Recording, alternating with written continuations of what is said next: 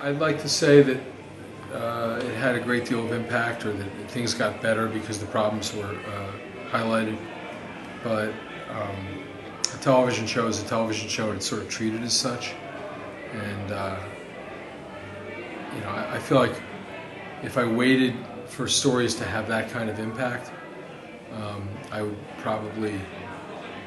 It's a good recipe for cutting your own throat after a while.